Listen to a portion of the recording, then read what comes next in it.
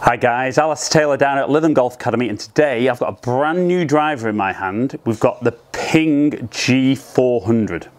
So we've got the new G400 driver from Ping.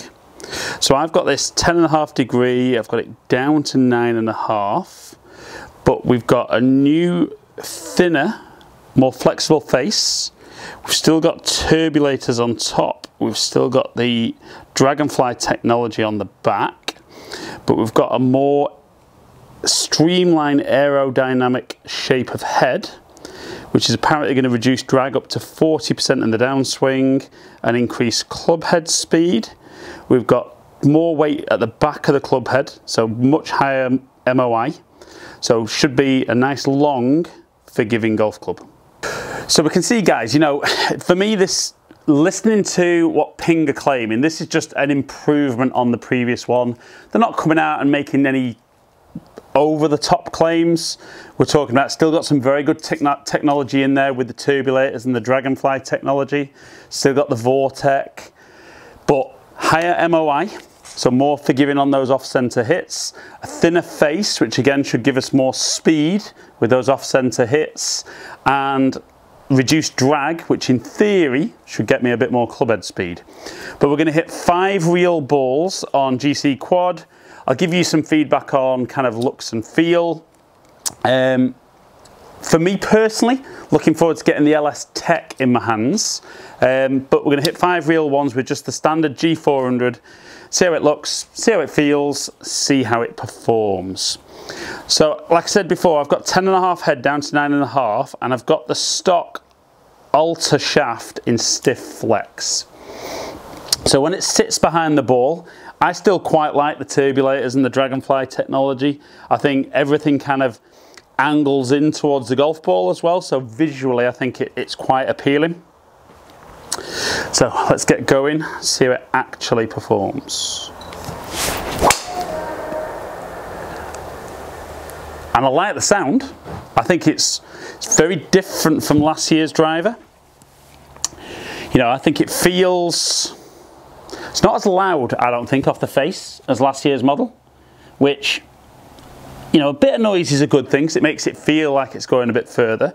But I do think some of the products over the last couple of years has been getting a bit too loud for me again, but felt very, very solid off the face.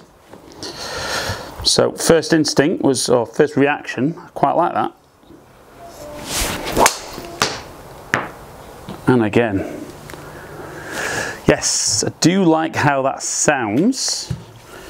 Be interesting to look at numbers, because like I said, historically for me, their standard models have always spun a bit too much. So in theory, I suppose a bit more spin for a lot of guys is good for a bit of accuracy, but might just cost them a few yards. So it's always trying to get that balance. Can have not enough spin on driver as well.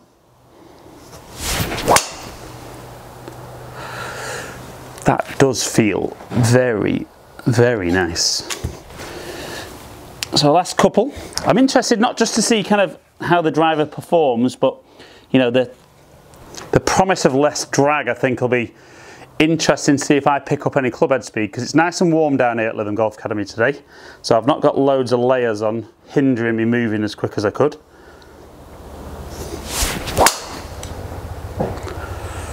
And yeah, I think they're good. A little bit left and right, but I think that's me rather than kind of the driver. The strikes have been fairly solid. So let's go one final one with G400. And then look at some numbers.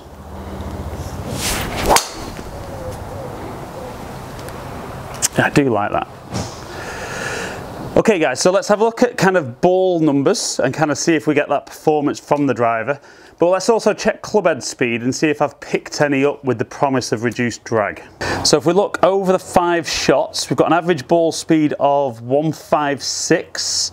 So quickest of 159, which is good. It's not the quickest I've seen, but I suspect with less loft I'd pick up a little bit more. But 159 to 154, pretty decent. Launching at 12.5, so probably launching round about where I would want. This is kind of the bit of the killer for me with this model, backspin of 2,862. So there's nothing exceptionally low there, and equally there's nothing stupidly high, but I think the standard model for me would be too spinny.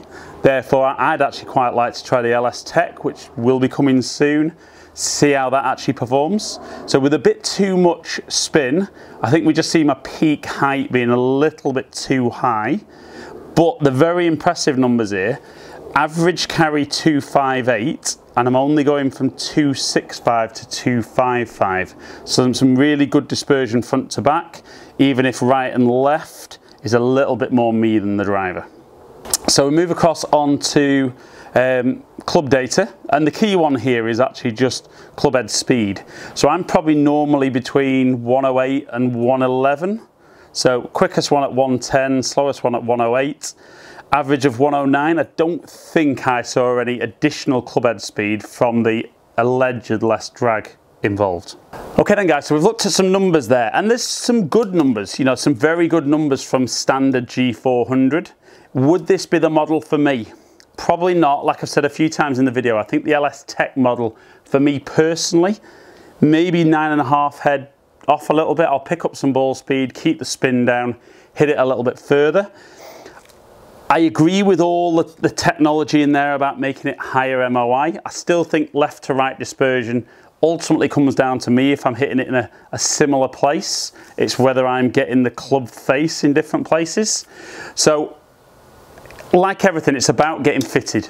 I think any of you guys that are out there who already love the Ping products will definitely want to try G400 in one of its various models. But get set up properly. Correct loft, correct shaft, get on a launch monitor and kind of see what works and what doesn't. Hope you've enjoyed the video. If you have, like and share it. Please comment below and I'll try and get back to you. Follow me on all the social media platforms. Subscribe to my channel if you don't already. Hopefully catch up with some of you guys down here in the future. Stay in contact.